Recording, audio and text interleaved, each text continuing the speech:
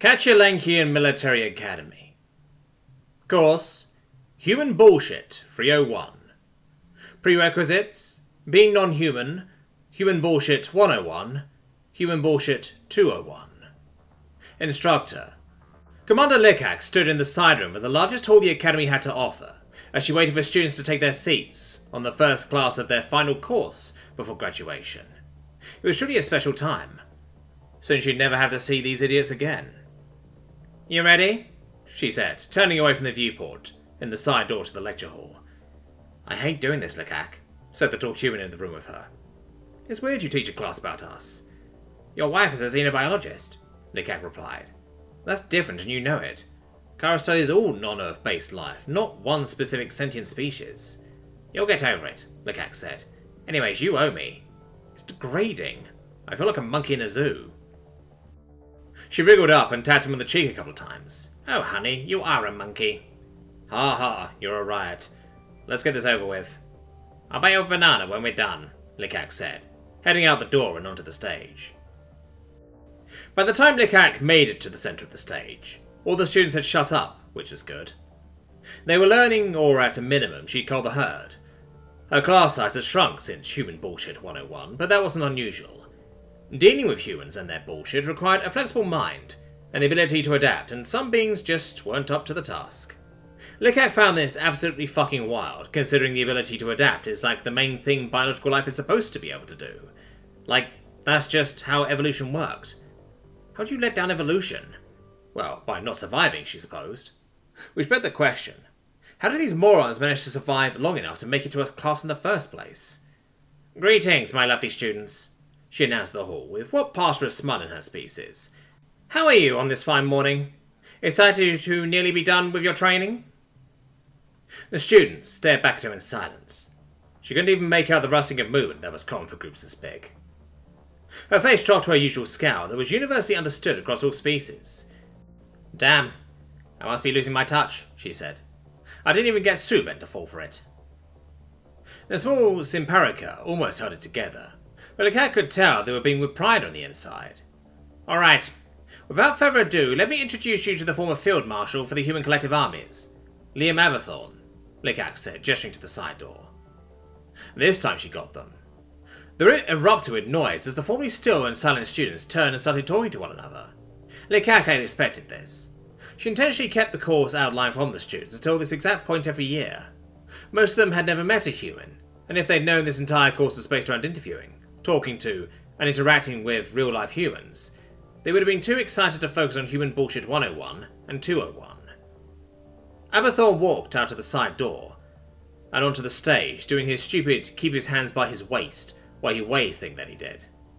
For being the former leader of one of the most powerful military collectives in existence, he had very little in the way of stage presence. "Here's how this course is going to work," Likak started. "Every week, I will bring in a new human for you all to play with. You will have the class period to ask them questions and chat with them. By the subsequent class, I want a detailed report on the interaction and the impression you got from them. You will also need to research their history, accomplishments, and failures before class to see how your impression of them in person does or does not correspond to your impression of them from their records. Aberthorn should be familiar enough to all of you that prior research shouldn't be necessary. You may begin questioning." Immediately, every grasping appendage in the hall shot up in the air. Likak picked one at random. "Is it true that you killed a Tarantor with your bare hands?" "Yes," Aberthorn replied, hand reflexively moving to his prosthetic leg. "Did you really dive into piranite-infested water and pull the crew of a down helicopter out one by one?" "Yes." "Did they really have to hold you back from going in for the pilot because you were collapsing with exhaustion?" "Well, they definitely held me back from going in again, that much is true." "And did you really fly a fire-breathing winged lizard into a fortress to save royal air?" Aberthorn looked back to Likak, who shrugged, bemused. "You know, you really shouldn't believe everything she tells you," he said, turning back to the class. The students were all looking past him where Likak was standing. She was giving them her famous look. "Which I'm now realizing is part of the lesson that she's been trying to teach you all along," Aberthorn continued, slapping his forehead. "Damn it, Likak, don't you ever let up?" "No," she replied, smiling. The questions continued for the next few hours, and she could see that some of the students had already picked up the human bullshit theme for this lesson. No matter how much you know or read about a human, you don't really know them until you've met them. It helped that Aberthorn was so different from his famous persona. "Any last questions?" Lickhack asked, as the end of the class drew near. Trilly, Lickhack's best student, who'd been oddly quiet, raised a hand. "How do you know Commander Lickhack?" Just like that, Lickhack was reminded why this unassuming rebellic spawn was her best student. In a single question, she'd learned about Aberthorn, gained contextual information about why he was here, and learned about Lickhack's life before the academy, which, until this moment, she kept out of the classroom. Lickhack felt bad for Trilly's future enemy combatants. Aberthorn turned to Lickhack. "I'm clear to discuss classified materials, right?" Lickhack nodded, slowly. Aberthorn turned back to the class. "We were joint commanders in repelling the Void Ravik invasion." The room erupted into chaos again. It was as though Aberthorn had told them the sky was falling, or FTL was now impossible. He said it so casually, like the Void Ravik invasion wasn't the largest and most profound military event in generations. "Quiet down!" Lickhack shouted. "How come you didn't tell us earlier?" one of her 3 Galactian students asked. "Because it has nothing to do with human bullshit." "No," Aberthorn said. "But making everything about yourself is some classic human bullshit. So, let's do that. We also learn more about your favourite professor here. I'll answer any question you want." He flashed a shit-eating grin at Lickhack. Class went an hour longer than usual, which wasn't unusual when Aberthorn was around. He told them all about the Void Ravik invasion and Lickhack.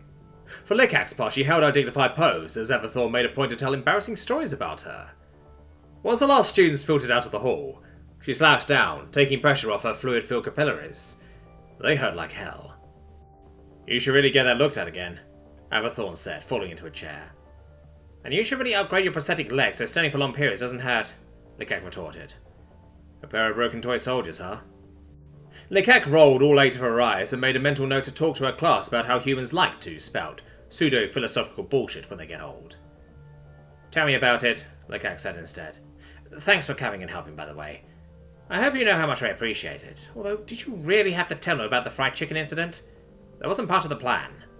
"How could I not tell them?" Aberthorn said, pulling an outline for the lesson that included everything up to and including the Void Ravik invasion. "Do you think they realized we planned the whole thing?" "They're a good group, but they're not that good." "Fair," Aberthorn said. "Am I still on the hook for next year?" "That depends," she replied, getting up. "Are you still sober?" "If I wasn't, Kara would have told you by now," he said, getting up as well. "You know sponsors aren't supposed to blackmail their sponsees." "And you weren't supposed to tell my students about the fried chicken incident?" "Even?" "Even." They walked out of the hall together. "You still owe me a banana."